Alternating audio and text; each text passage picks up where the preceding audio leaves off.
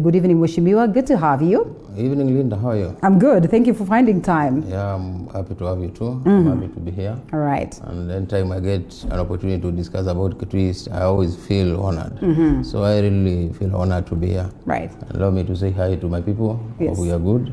And we are here. Let's move together. Yep. All right. And I mean, by the time we're winding up this show, we'll have known whether indeed you people are good or not based on the phone calls that we'll be getting. The numbers rolling down on your screen. The SMS short code is also on your screen.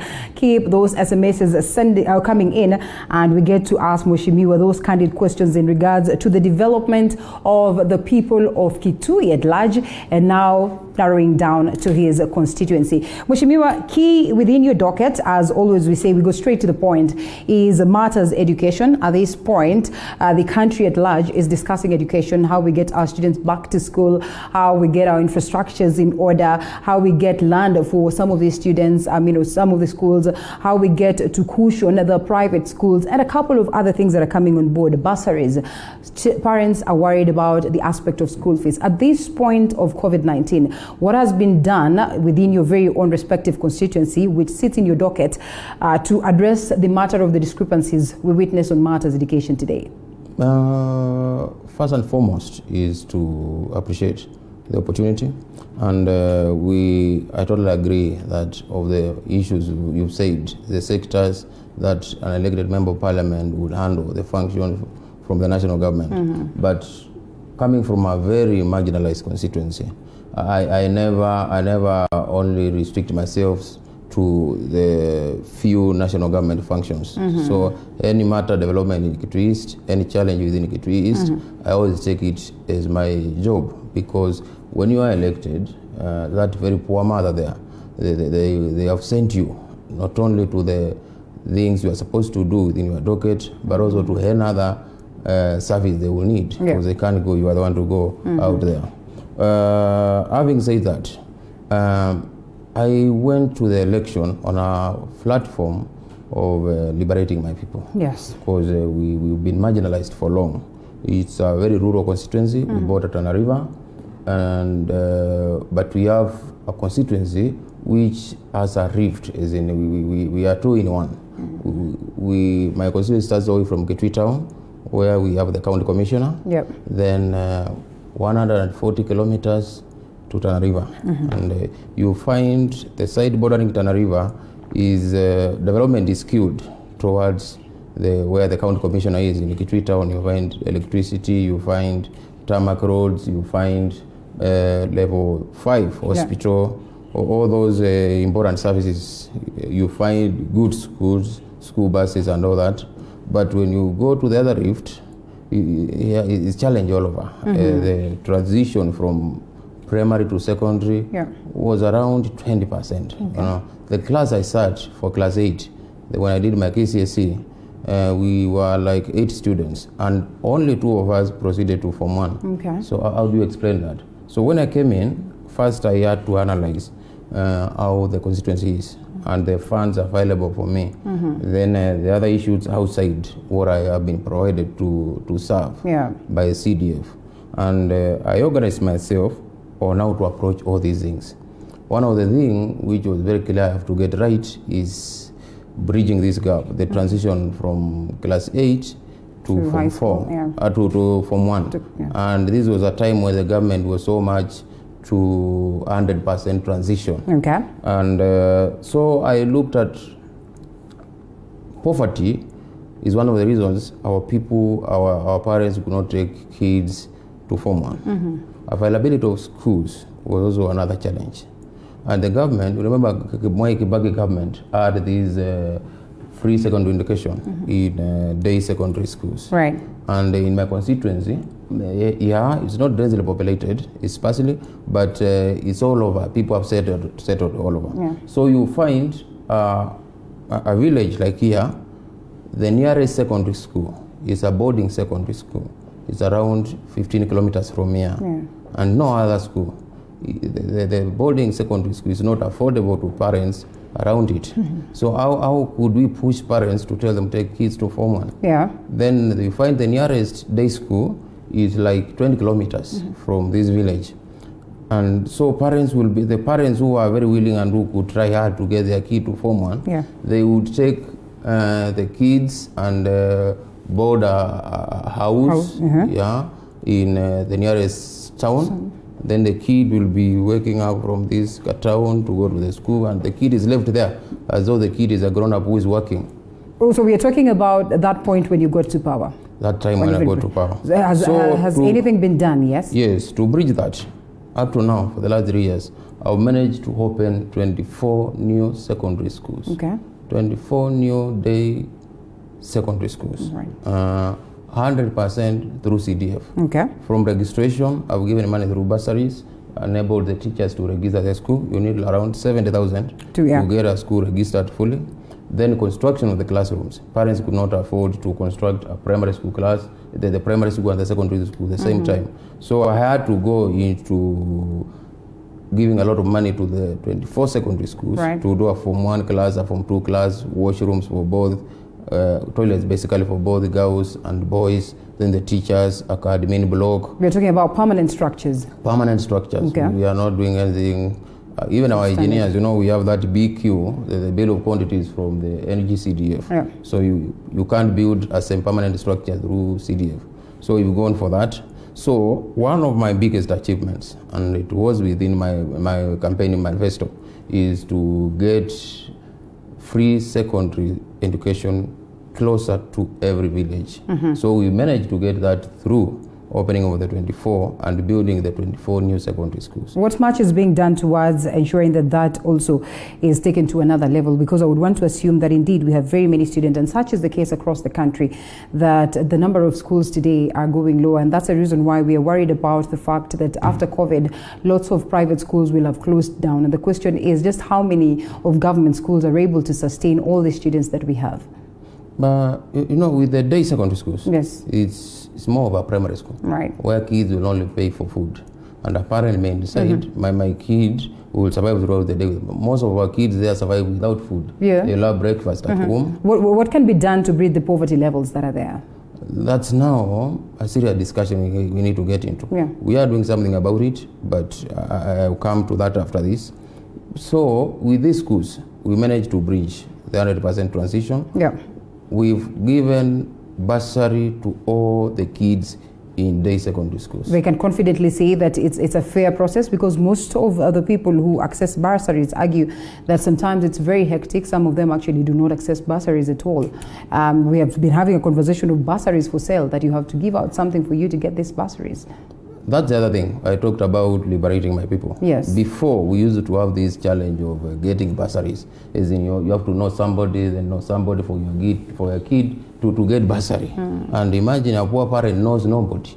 A parent who is taking their kid to that day school knows nobody. So we made, I'm doing the bursary allocation in two fronts.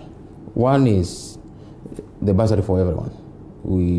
We have 47 sub-locations where we have assistant chiefs. And we have each sub-location has a bursary committee where the assistant chief is a member and a pastor is a member. Then we have the chair and the other committee members. So based on the population of each sub-location and the amount we have, like last financial year, we had 47 million of bursary. So we gave each sub-location its own allocation. Let's say sub-location A gets 400,000 for bursary. It is upon the committee to call a baraza, an opening baraza, for everybody to be there. Then we agree on who we are going to give. Then establish a list of those who are the kids you've given with the reasons. You thought kid A should get 9,000 and kid B get 3,000. Then number two, I print these, you know, you need to apply the bursary through an official form. It's a government form. So we print enough forms to take to the parents. So in this application, I tell them you have $1 million for your bursary, and these are forms enough for each and every parent. So parents collect enough, get your form, go home, fill, return. Then on this date, we'll have an open baraza where the assistant chief will be there and the chairman you've chosen will be there so that you can allocate. You allocate, the forms and the list a copy is returned to the CDF office. Yeah. When the checks are done in the CDF's office, I take the list which came from the chief and the checks, and I call my own baraza at the same sublocation, where I will tell the chief, using your list, read the kids and how you allocated the bursaries to them. Okay. So the kid will be in my number one list is Mutua Moli, 9,000. This is the check for Mutua Moli, where is the parent. So we go through until the last parent, the last check. Okay, Mheshimiwa, briefly away from your docket, and that is on matters electricity. At this point of COVID-19, we realize that the world paints a picture of what the world will be like in the near future, especially on matters technology. And we've seen how we started, sort of having troubles at that point when, of course, we had to close down schools, and some of the students had to access, education or studies, or, what it is that they would want to learn from school via, the internet, virtual learning and all that, which is not working pretty well. But then again, I'm certain that this is a conversation that everyone is having in their own special space. We are looking at a constituency that does not have a proper aspect of electrification, across these different parts. We're also looking at a constituency that is derived of a network, proper network for that matter. If you look at that scenario and you have the interest of making the best of education, what does it make you feel, and what is being done towards working towards, rural electrification of this particular region, and importantly, strengthening of the network? Talking of Kitui East, and some of these things are not in our world. Yes. As in, you can't discuss virtual education in Kitui East because of some reason you mentioned, and others will not. But are we not headed there? There's a challenge. Yes. Because the reasons are, as you've said, electricity. Most of the areas are not covered. We are trying on that. Network coverage, we are also trying on that. But this virtual education thing is based on a platform, a laptop, a smartphone. Yes. Our parents cannot afford that. As in, you find that 70% of our households, nobody works. Nobody can give 1,000 in cash. So to get a smartphone, to get an iPad, to get a laptop is quite a challenge. No blueprint towards that, because leadership is about, looking at the future, looking at what is likely to happen in 2030, vision, what, and everything. Is there no discussion that is revolving around this? We had the Jubilee government come in power in 2013, saying that they will provide iPads to students, to pupils in all the schools, and that never happened. And this is not affordable by our parents. And so it's something we have to be truthful to ourselves where we are, and not unless the government comes in to provide these gadgets. It's just a pipe dream to our people, basically. The least you can buy a smartphone with a smartphone that can hold that platform for virtual class is around 3K. That's basically not affordable, nowhere close to our parents. But at least you can guarantee your people that electricity or electrification of this particular region is something they can dream about? By the time I was elected, we were at 23% electricity connectivity. Yes. Now we are at 65% electricity connectivity, and we have contracts going on. Some villages. In electricity there are two ways. There is maximization of a meter. You find you have a meter here. You have a transformer here, and the families around have not got electricity. So you need to maximize on the transformer and get many families connected.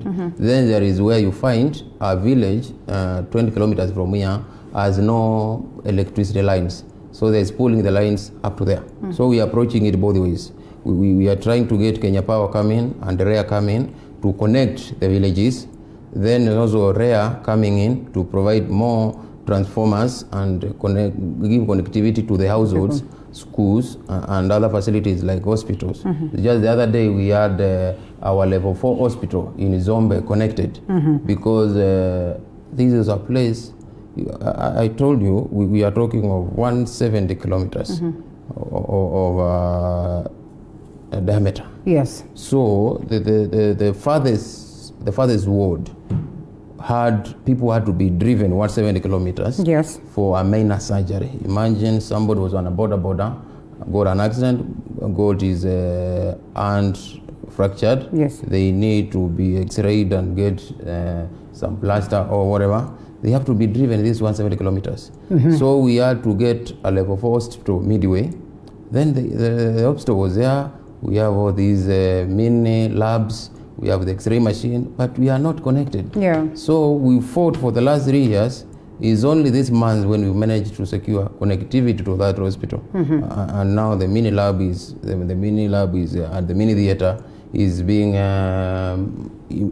operationalized. Okay. So when we talk of challenges coming out of lack of connectivity to the grid, it's both through education, health sector, and also in business. Okay. Imagine the young guys who are there and they would want to engage in this kind of businesses, welding, young ladies in beauty and whatever. Not and able so to do this that. all needs electricity connectivity. So it's affecting the education sector, it's affecting the private sector in terms of business, it's affecting the health sector, because imagine, as in most of the activities in an hospital, in a dispensary, would require to be powered for just minor processes. Right. And without that, it's a challenge also. But I appreciate, because since independence, 56 years ago, from independence, we were at 23%. And within 3 years, we are now Managed at 65. to be 65. Yes. Okay. Well, we might have to go a little bit fast because we have so much to touch on and time is not on our side. And when you speak about what it is that electricity or lack of electricity, affects, then you cannot fail to address the aspect of security. Security sits in your docket. You are a security specialist for that matter. And I'd want to come in and ask just how best is the aspect of insecurity, and I mean, how has it been addressed at this particular point? Would you confidently say that insecurity is a game of the past, or is a game that is not in existence in your constituency? Briefly. Yeah, two-thirds of my constituency as the normal insecurity cases, just the very normal, which are all over in the country. Yeah. And that is addressed by just equipping the police, having electricity, having roads, having the rest. But I had a third of my constituency having these, you've heard of the shifters. Yes. We have these Somali. And in fact, that was my next question, because the animosity that is there between, your constituents and these herders that come from Somali and all that, and it's a problem that has been in existence. Have you engaged the Interior Ministry on this, and how far has this, or is this in terms of resolving it? This is something I dived into immediately after I was elected. I had to go through there and get to know the topography of the area and the real challenge of the ground. And it was worse, as in people were sleeping in the bush. You can't sleep in your home.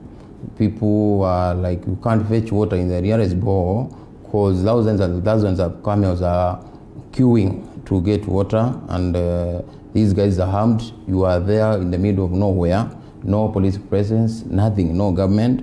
So whatever happens there just happens and life continues. So one of the things we were supposed to do, and one of the things I did, and that's why you can tell you've heard about the animosity, is I made it so public that we, as part of Kenya, that has this very serious problem. And the media took it up, and you've really helped us in this. That's one of the areas I can appreciate the government. And out of the pressure from the ground and the media, we got the government coming in. The Inspector General, our former Inspector General, helped us open 7 new police posts and patrol bases along the borderline where we have these issues. 7 new at an interval of around 15 kilometers each. And I put in money through CDF and built all these police posts. So we built the 7 police posts. We equipped it with, we gave the police some money to do their communication equipment, because there's no network coverage. Where you know this over, so where somebody in the middle of nowhere, no network coverage, can cope the police headquarters through the police connectivity frequency. So we equipped that, and now at least there was some essence of police around the borderline. Then we went ahead and identified why has this thing been so, as in nothing we can do about it. Why is the cancer coming from? Which is a cancerous cell. So we noticed that when Said Barre was toppled, Some of his guys, you know, came into what we call the Savo East Game Reserve, which is a government game reserve, 40 kilometers square of land, and settled. And they settled there. They built schools, they built towns, and they are from Garissa, others are from Somalia. They are armed, heavy equipment, those big guns, you know, the machine guns, the ones with the chains, feeding the rifle, with bullets. And so the police could not dare go there. So we came to the Minister of Interior and pointed out the hotspots. I flew there with my committee. I got into the Committee of Administration and National Security. I flew there with our chair, the Honorable Koinange of Kiamba, and the county commander by then. And we identified 4 hotspots. Then the Inspector General and the Director General of the DCI flew there, and they also affirmed to what we had told them. Then the police, the Minister of Interior brought up a policy of to address this challenge. And the thing was, all those illegal villages should be demolished. All the illegal structures, all the illegal schools. Well, these are schools going up to class 6. They are not registered. Kids are taken to do exams in the registered schools in Tana River. There is a big mosque. There is all the markets and everything. So they were demolished. 4. We had all of them demolished. These guys were taken back to their areas, and the government took proactive measures to settle them there. So you find where the cancer cells, the cancer was originating, was resolved. That has been. Had been, what do you call it, removed. Now, but we remain with the cells in the blood, the cancer cells in the blood. We have them surrounding now, Kamohandas.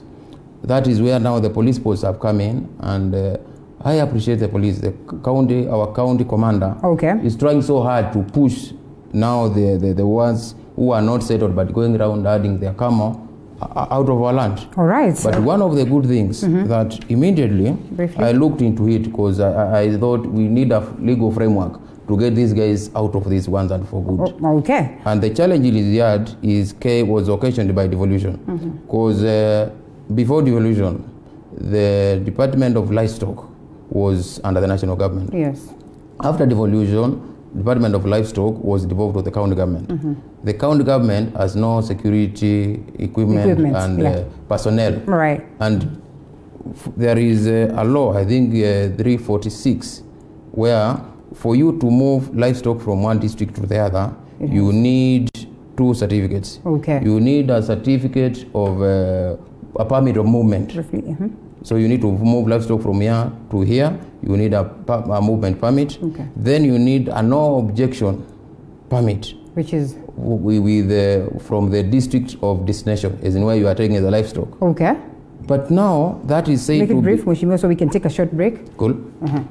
Well, let's take a short break and then we'll come back, wind up on that. Welcome back to the broadcast. Still with me is Honorable Nimrod Mbai, who's a member of Parliament, Kitui East, and we discussed development in Kitui County, a bit of BBI and Ukambani politics at large. Before we went for break, of course, we were pondering on the aspect of security or addressing insecurity, and he's mentioned a couple of points. I allow him again the chance to expound and wind up on that particular one for the benefit of Victor Kiplagat, who argues that we would have allowed you to finish the point before we go for break, and then we come to react to some of the questions actually that I had set and your constituents are equally watching and asking. Thank you, Linda. You know, Linda, I wish we were down there with you, because this is an area you would also want to appreciate physically on the things on the ground. We've managed to do 90% on the operations on the ground, where we managed to push the camo orders off our farmlands. For the first time in the last 1 year, our mothers have been in a position to farm without these camos getting to their chambers and destroying their food, basically. Now, I took up the matter to provide a legal framework. I took up the matter into Parliament. I did a bill, the livestock movement bill, of 2019. The speaker okayed it. Then it was sent to our legal committees, and they split it into 3 bills, where one bill is working on that is to change the penal code. That is where about punishment of somebody who is doing contrarily to what the other bills are trying to enact. Then the other thing is about livestock disease control. The other bill now is about movement of the livestock and livestock products, produce basically, and that they've already been approved by the speaker. They are now bills in the parliament, now being sent to the relevant committees, where we push these bills through to become law. We will, basically what I've done through the bills is to incorporate the national government into authorizing movement of livestock and livestock products. You see, before it's only the county director of health or veterinary services who would sign a permit for camels from Garissa to come into Kitui. And the county government has no capacity to go and patrol in the rural villages to see whether all the livestock has been okayed. So we brought in the chief. We are saying a chief has to sign for the no objection permit for livestock from another area to come to his location. And also for movement from his location. So that will help the national government in patrolling and containing the menace. Then we've also defined very strict measures, punishment to this. When you go contrary to that, when your livestock has been caught in a location and you've no objection permit, very strict punishment. All right, let's drop that one. At least there's progress that is notable. Let's talk BBI briefly before we talk matters water and all that. And there are a couple of questions coming in. First, of course, Jacob Mutinda, who asks whether you have addressed the problem of unemployment in Kitui East. I think it's a bit. We have also touched on that and the effect of electricity in, a way that is not allowing the youth to take advantage of job opportunities that will be there, or, creativity. Jacob Mutinda once again asks, why is Mheshimiwa opposed to the BBI, while other Ukambani MPs are in the BBI train? And of course, in regards to the same, this is also one thing that I had touched on matters BBI. And Caxton Watia argues that BBI did not give Kitui an extra constituency. What's your take on that, Mheshimiwa? Machakos gets 3, Makueni gets 2, Kitui 0. Yes. I don't. You want me to go to comment first, or I go to the questions? Let me say to the questions, actually. Let's address BBI at large because of time. Let me go generally about this BBI thing. Thank you, Linda, for this opportunity to talk about the BBI thing with my people and Kenya at large. We have a problem. At this point, we can't talk of how the BBI was conceived. We are past that. But now we are talking about the contents, the text in the BBI, and the direct benefits to the Kenyans, and also the process where Kenyans will be involved in voting for or against the proposals in the BBI. So the reason is I have reasons at 3 levels. At the national level, we have the national issues. We were first talking about the IBC, where the big parties would appoint commissioners. That has been solved. Where we went to the courts, where we had this ombudsman thing, the president appointing an ombudsman to an independent judiciary. That could not have, but that has been changed. Now we have a few issues with the legislature. You are talking of adding members of parliament from 290 to 600. Double, 290 to 600. And in this addition, a quarter of those actually half of the ones being added will be through nominations. They will be not in parliament to represent any Kenyan. No Kenyan will have elected them. They will only be appointed by a few party leaders. So that's one of the reasons we are saying we need consensus around that. As in, why would we talk of proactive measure in appointing women to the National Assembly instead of, and also at the same time removing the women reps? We have 47 women reps in the National Assembly. and they've been elected directly by the Kenyans, Linda. But now we are talking of removing these 47 women reps, taking them to the Senate to be a second senator or something, then the government going ahead to nominate other women to the assembly. So we are saying instead of actually subjecting women to appointments, let's subject women to election. Let women compete. Because you find somebody nominating their girlfriend and leave out a very good legislator out there. So that's one of the reasons at the national level. At the county level, we have, I told you, we have reason at 3 levels. Yes. At the council level, we've seen the BBI has created new constituencies. Kitui deserves 2 new constituencies, and we've gotten a 0. And for everybody's sake, how do we go ahead and discuss and pass this document when we don't have a new constituency? And from the formula they had used, and also for political reasons, as it has applied to other counties, they've received extra constituencies. Then the other reason was about Mwengi County. The 2010 constitution created 47 counties based on the existing districts by then. Yes. Every district in 2010, every existing district in 2010 was made a county. Mwengi was an existing district by then, but it was not made a county.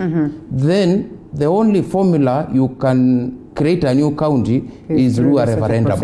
And now we have an opportunity for a referendum. Which has not been confronted. Why not create the Mwengi County now? Why wait for another referendum? And this is not something that is falling from heaven. It's something which has been done by Kenyans. Have you engaged the likes of Kalonzo Musyoka, who hail from there, it's not about extensively to push and to help? It's not about engaging Linda. Yes. We had the task force which was taking proposals from Mwananchi. And we gave our proposals. At the grassroots level in Kitui County. Kifuda Kibwana represented us with our, actually read the memorandum from the whole of Ukambani. And all these things were in that. Then it came to KICC. We took these proposals there. And none has been incorporated. So for everybody's sake, how do we pass it when it's like that? So instead of going ahead and oppose, that's why we are saying, let's get these our proposals incorporated before the bill is brought for voting. Why we are not talking of somebody bring their land to Kitui to give us an extra constituency. We are talking just subdividing our land for an extra constituency. It's too simple. It has been done elsewhere. We have 70 new constituencies. We are only asking for 2. That is not too much. Then let's go to my constituency, Kitui East. You've heard of the Moi Basin, the Moi Coal Basin. It is 3/4 in my constituency. And this coal mining has been outlawed around the country, around the world. Coal mining has been outlawed around the world because of 2 reasons. Is hazardous environmentally, and also according to the Geneva Convention, it has an element of international crime. The governor is pushing for the same, for the mining process as opposed. Because it involves, it involves mass movement of people. You know, for coal to be mined here, anything 15 kilometers around this area has to move because of the environmental issues. The coal deposits are within 2 sub-counties in Kitui East. For coal to be mined, it means people within those 2 sub-counties have to be moved. That is actually against the Geneva laws. That is a crime against humanity. How can you move people from 2 sub-counties? What if they are compensated? And of course, this is one of the things that would be, an advantage to matters industrialization, an advantage to, mining, as you rightfully put it, and we take advantage of the same. That's the reason the world all over has outlawed coal mining. So why are we thinking of making it illegal in our country? So as Kitui East, we had also pushed for prohibiting or making it illegal to mine coal in Kenya, the way South Africa did it, the way Turkey has done it, all over the world. So that this may not happen. We may get rogue leaders later in this in Kenya, a rogue president, a rogue governor, and they evict all these people and they subject us to these environmental issues. So that's why we want to embed it in law. Do you think Ngilu is rogue in the pushing of the same? And what does it then mean for the, for the relationship, of course, between you, the executive, the members of county assembly that is in Kitui County, and what does it mean for development of the same? Saying Ngilu is saying... She's been fronting for the same... Yes, yeah. Saying Ngilu is rogue is being kind to her. Oh. She's more than rogue. Okay. Yes, she's second to devil. How can you think of moving people from sub-counties, people who've elected you? These are people who are looking for... We have a new college now, a university. Yeah. We are pushing for the KMTC. We have tarmac now going to our place. We have water getting to our towns. We have new sub-county headquarters, millions of shillings by the government. Our people enjoying these services. Then you want to move, because to move these people to areas where they will be comfortable, it means you move them to virgin land. All right. Somewhere where there's no life. Okay. Then we begin zero. Fresh. And it means our livelihood. You know, our people survive on livestock. Then you talk of giving us apartments to go and live on apartments. Unfortunately, we live on our environment is informed by livestock. Yes. Beehives. Will I carry my beehives on top of the apartment? Certainly not. My uncle carries goats and cows on top of an apartment? Certainly not. We can't go there. We can't think about it. Yes, time is not on our side. So it's a conversation that we'll keep having. I hope you will accept my invitation again. Yeah, but sure. Lastly, in 30 seconds or a minute or so, your political plans. I mean, that then would mean whether indeed, or will tell us whether indeed you will be in existence after 2022 to keep pushing for the interests of your people. One of the things I told you is that I came on the backdrop of liberating our people. Yes. We had very important fundamental services, yes, which were not there in our country. Yeah. We never had a law court in the Kitui East. Now we have a law court gazetted at the center of Kitui East in Zombe. We never had a CDF office in Kitui East. People who wanted these services would follow the member of parliament around. Yeah. Now we have an office at Zombe, which is the center. We never had an IBC office, as in if you want to get a voter's card, if our kids are being employed for the IBC jobs, they have to go around looking for the IBC RAO. Okay. Now we have this in existence. Right. We never had an institution of higher learning in Kitui East. Now we have one. These are the things I was looking at bringing to my people. And you still are looking forward to address that. And we have, I've already addressed that. Yes. That's already within. To extend it and make it even better. We had this insecurity issue, which had come along since independence. Yes. It is now past us, because we have, it's already been acted on the ground. We are pushing it in parliament to be law. Let's wind up, So, you know, a liberator is not a leader. If you want to liberate people, you don't want to sit on people. You know, most of these leaders are people who would be called Mdozi, Mukubwa, sitting on people. That's Nimrod, not Nimrod. Okay. Mine is what my people don't have, I bring. Mine is that which is oppressing my people, I pull it out. And that's where we come in. In Kikamba, we call it Kusahaza. Okay, so in this case, Mheshimiwa, because time is extremely out of my side, because we're headed to do news. So, still on members of parliament, you're going to be a member of parliament or governor? Or? No, I want to go for the member of parliament to grow a bit. You know, the governor is a bit higher. All right. Whoa, okay. Honorable Mbai. We need to get stronger for that. I'm trying to get the muscle. To get the muscle to get there. Thank you so much. And I will, definitely. I will one day. This is indeed a man to watch. Thank you so much, Hon.Nimrod Mbai. We will have more sessions of this. We expound some more on what is happening in Kitui East. But as of that, we say asante sana.